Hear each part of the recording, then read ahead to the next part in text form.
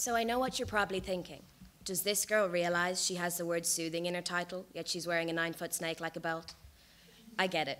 For most people, snakes, most reptiles at that, would be considered a source of stress.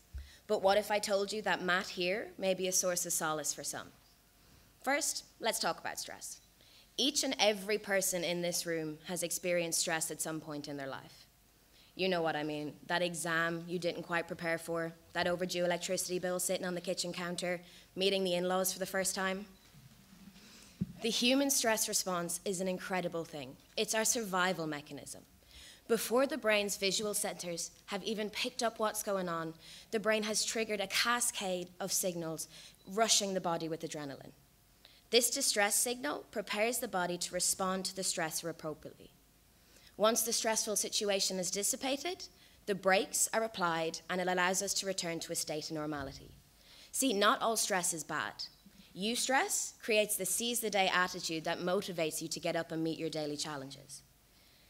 But for some, they can't apply these brakes for stress. This leaves the body in a constant state of emergency. The body goes into distress. Now, distress is often perceived as being outside of our coping abilities. Long-term, physiological and mental problems occur. I'm talking aches and pains, headaches, insomnia, anxiety, depression. So is there a solution? Well, see, stress is very personal, and there isn't a universal cure. So you kind of just have to do what works for you. For some, this may be running until you can't pick up your feet. It may be finding your zen in the meditation. It might be talking about it till the cows come home. For others, this relief is found in animals. Now, this is where my scaly sidekick comes in. I'm sure you've all heard of therapy dogs and cats, and hey, even dolphins have been used in animal-assisted therapy. But why not reptiles? I mean, they're hypoallergenic. There you go. They're hypoallergenic.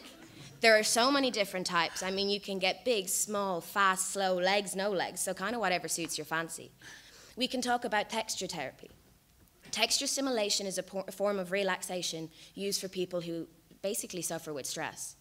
Reptiles, you've got the scales of snakes, you have the scutes of a tortoise, you have the bumps of a leopard gecko, just to name a few.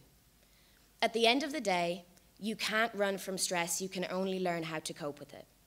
If you asked me to stand up here today and present this topic, there isn't a world in which I'd be able to do it without Matt. So if conventional therapy techniques don't work for you, it might be time to give my friend Matt here a shot. Thank you.